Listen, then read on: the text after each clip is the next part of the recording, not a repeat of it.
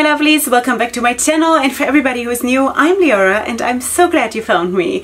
So welcome to today's video, which is going to be another lifestyle video, and today we're going to continue the weight loss series. So if you're new here, I have a whole playlist of my weight loss series, of course, on my channel. I'm going to link it here, and of course you will find it also on my channel, if you're interested in watching the videos that have come previously. Now, I'm not a doctor, I have to say that I'm a registered nurse, but I'm not claiming to have like complete knowledge of everything, but I do have a lot of experience, like really life experience in this whole regard of weight gain, weight loss, eating disorders, and all of that. So just saying, if you're new here, I'm a person who knows from experience what she's talking about, but I do not claim to have complete knowledge of everything. And also, of course, every case might be a little bit different because we all have a different starting point from where we start, obviously. Okay, so today we want to talk about portion sizes and portion control, because that is actually a topic that has been highly requested, and I wanted to already get to filming this much earlier, but I wanted to do some research, and also I wanted to speak actually with my therapist about it, Esther. Love you, I know she's watching. And that was really important to me because she has really carried me through this whole everything. She has carried me. And I just really want to encourage you, if you feel like you're struggling with this whole topic, get yourself help. There is no shame in getting help. You know, even if you have been in therapy and you stopped, like I did, and then you fell off because something happened in your life and it just threw your balance off, and then you suddenly started struggling again and you gained weight and you feel completely bad about it, like I did. Don't hesitate, don't wait, don't think, let me try to lose the weight and then maybe in 2 months I get help. Don't do it. Get your help right now. You deserve it. You deserve to have the help right now, and you do not need to struggle for another 2 months or for another 2 weeks. Just imagine how much damage you can do to your body in those 2 months if you do not get it back together, right? So let's just grab the bull by the horns, as we say, and let's get help now, because now is now and we live now, and now is where we have to take action. So that is what it is. Okay, so today I want to actually start out with something, with a very nice, I don't know, picture that Esther, my therapist, actually showed when I went to therapy. And I want to I'm just going to show you, okay? So she took a bag, okay? So she took a plastic bag, and I'm just going to, it's just like a sandwich bag, okay? So she said, let's say that this is your stomach. This is your stomach when it is contracted and it's like squeezed tight because it's empty, okay? Because the stomach is a muscle, and this is like, it all comes together with the portion sizes, okay? Don't worry, we're getting there. This is just building the base for this whole information, okay? So let's say this is your stomach. Now, when you feed yourself, of course, the stomach has to open up, right? So let's just put in a normal size amount of food, okay? So I'm just going to use a scarf because that's what I have here, okay? So let's just say, and it doesn't really matter if this is the actual amount, it's just the picture, so you can understand what I'm saying, okay? So let's just say this is what you're eating, and for the time being, it doesn't even matter what it is. It could be white cabbage, it could be French fries, okay? So let's just put this in the stomach.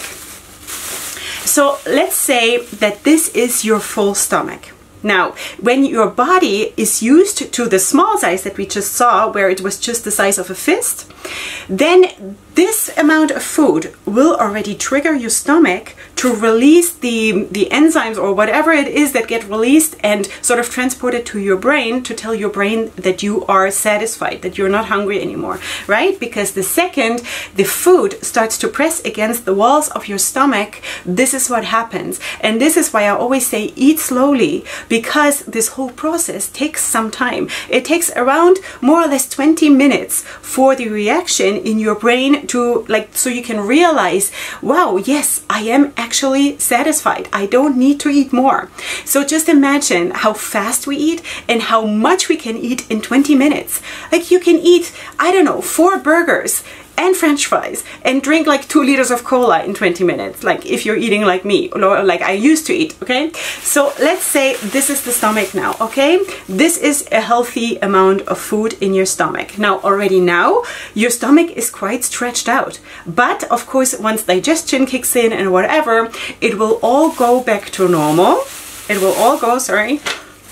That looks probably very clumsy, but you know, we have to work with stuff like this because I don't have special effects. Okay, so your body goes back to this, like this being your stomach, my fist, right? And your stomach tightens to its normal size, to its empty size, and this is usually when you start to feel hunger again. And sweeties, it is a good and healthy thing to feel hunger. It is good. Let yourself go there. I want to encourage you to get the courage to let yourself go there, because in today's age and society, we are not letting ourselves be hungry again. Now, I'm not saying starving, but let yourself just feel that you are hungry, because that is your God-given sign of your body that it's time to eat. You know, it's like an alarm clock for yourself that has been built into your body to tell you it's time to be hungry. Now, everybody who just keeps eating and every half an hour has a little snack and this and that and the other thing never gets that. Never gets to have this.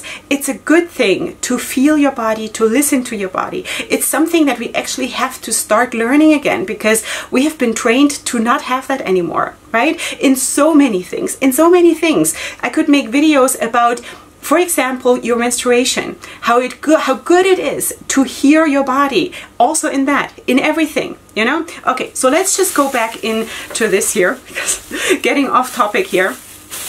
So let's say this would have been your normal amount of food, okay? So let's just think this could maybe be a nice salad. Let's just say this was a salad, okay?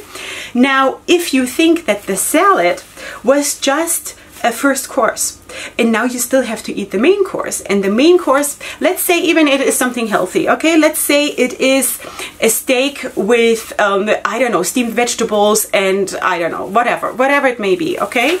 So now, we had as the first course the salad or a soup or whatever you want to say, okay? And then we're eating the main course. Now get a load of this. Get a load of this. This is how we stretch our body. Now this doesn't even include what you drink yet, right? Because also that will stretch your stomach.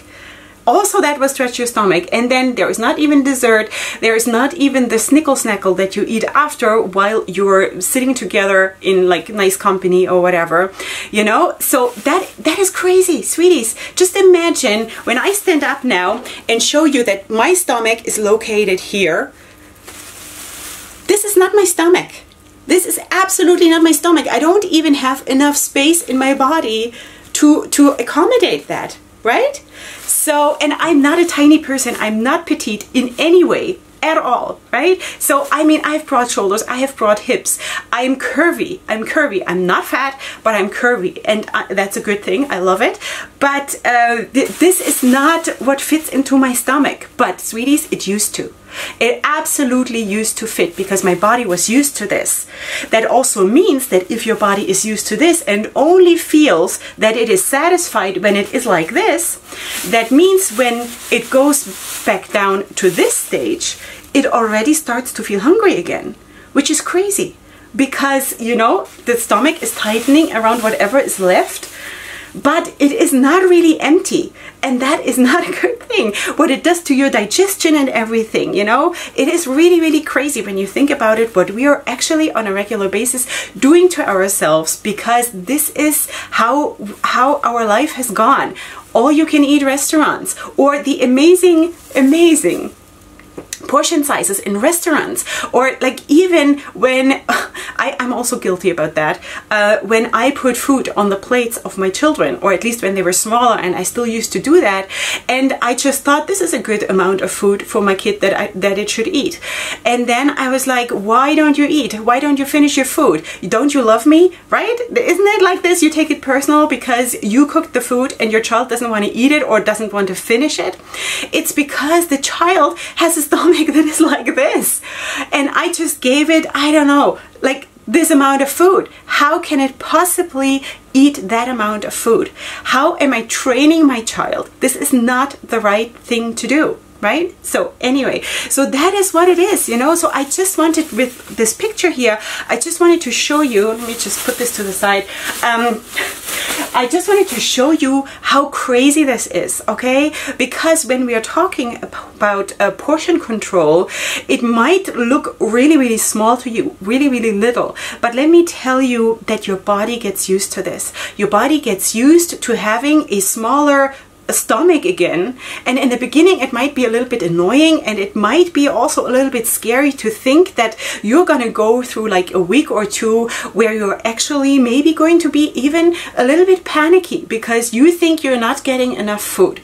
The thing is, if you have an eating issue, I don't want to even say it's a disorder. In my case it is, but in some people's it's just issues. You know, you have issues with food, you tend to overeat, you tend to not eat regularly, whatever. Not everything is an eating disorder. But if you think that you have an issue there, okay, then just know that this passes. It passes because you can retrain your body.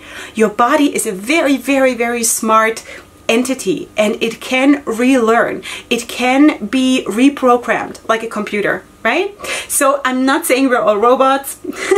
We are all individuals, and we're all a little bit different. So for some people it is easier, and for some people it is of course a little bit harder, but it is possible. And this is also a message that I want to have very, very strong in these kinds of videos, that there is always help. It's never a helpless or hopeless situation. There is always something you can do, okay? And get yourself help if you need the help, because the encouragement that you can get in therapy, or even like if it's not private therapy, then maybe in a therapy group or Weight Watchers or whatever. Like I'm not promoting any of these groups, but just saying that this feeling of you're not alone and you have someone who is actually taking care of you. If you trust that person, of course, there has to be some kind of like a personal connection.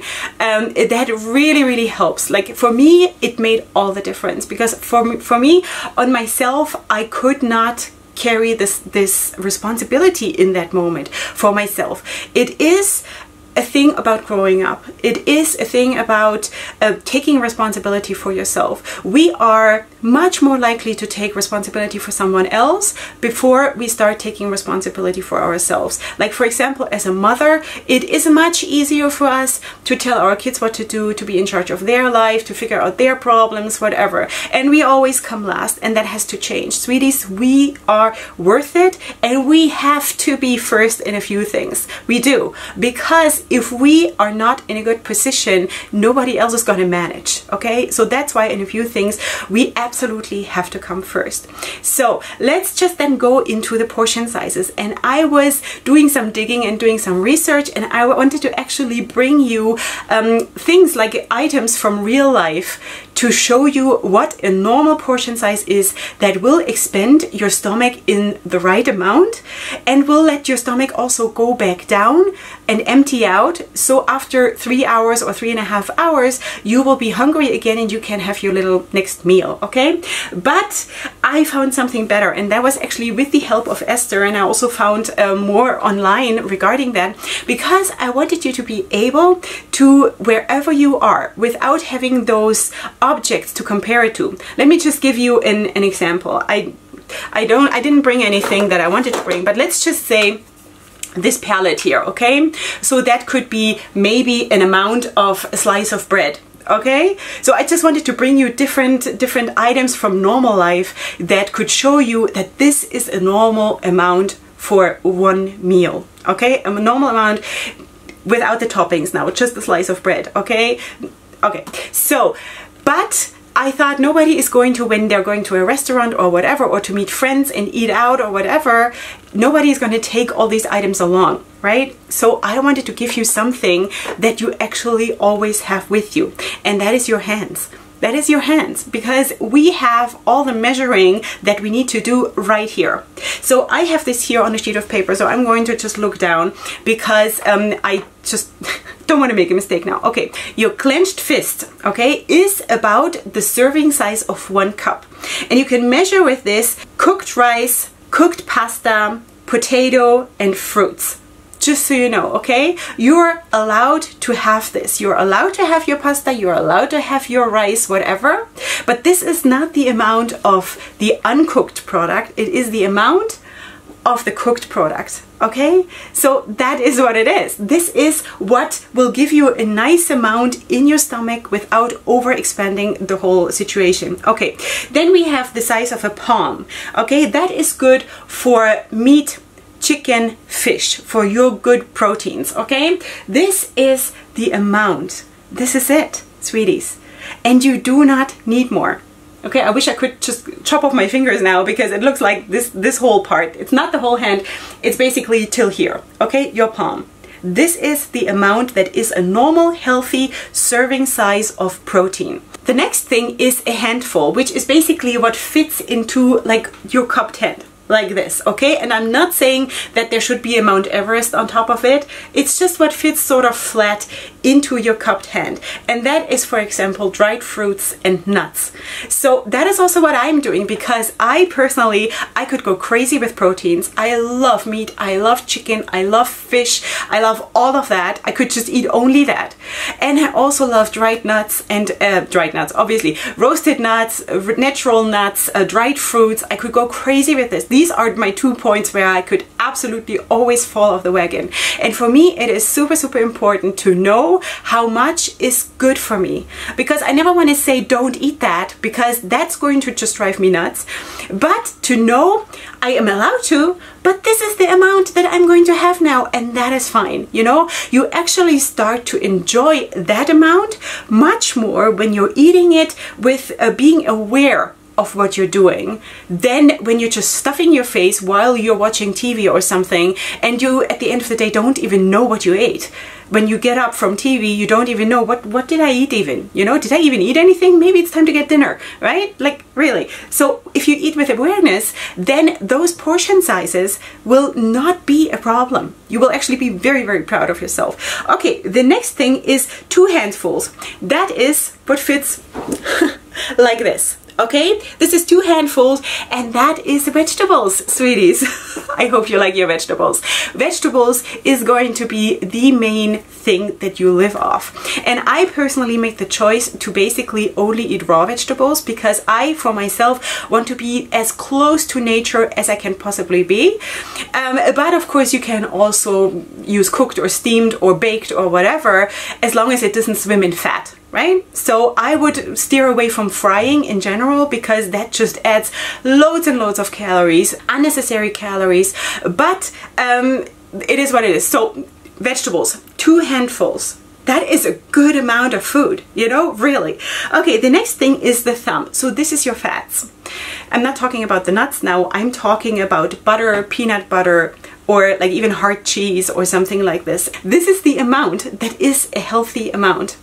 It's not that much, is it? But just don't forget how much else you're getting. You know, you're getting a lot here. And when you add it all together, that is still a very, very big amount, which a normal person would probably not even be able to eat. Seriously, like with a normal stomach size, right? Okay, then we have the tip of the thumb, which is about a teaspoon's worth, and that is oils, that is mayonnaise, and that is margarine. Stay away from margarine. Margarine is poison, okay? But let's say butter and oils. That's what it is. This part.